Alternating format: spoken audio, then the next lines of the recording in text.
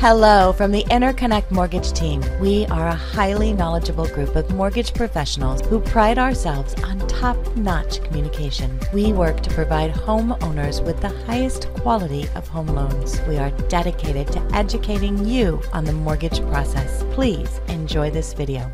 There's a lot that goes into getting a home loan, and there are certainly steps you can take to make sure you have the best underwriting experience. In this video, we're going to share the top 3 tips for having the very best underwriting experience. Let's begin with tip number 1. Respond to questions and requests as quickly as possible. Your lender may contact you during the underwriting process. Questions may come up regarding your income or documentation. The underwriter may need additional information about your financial documents, bank statements, other proof of income, or assets. It's important to respond to these requests as quickly as you can. Remember that your underwriter can't proceed or approve your home loan without answers, and the sooner you can provide the answers or information they need, the sooner they can get your loan approved. Which brings us to tip number 2. Be upfront and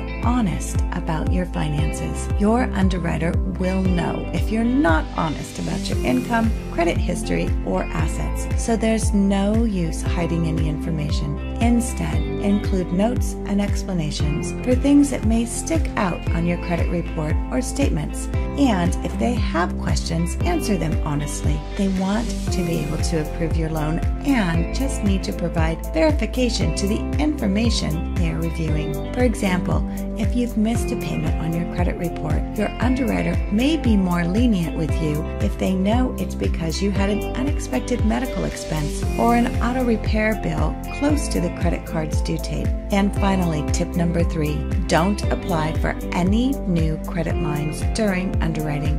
It can be tempting to go out and get new furniture for the home you're buying, but you will want to think twice about making any large purchases before you close on your loan. Any major financial changes and spending can cause problems during the underwriting process. New lines of credit or loans could also interrupt this process. Also, avoid making any purchases that could decrease your assets. Once the underwriting decision has been made, you can go ahead with buying appliances and furniture, but make sure you wait until you close. Always remember that your lender is there to help you through the process. So if you have any questions, please be sure to contact them.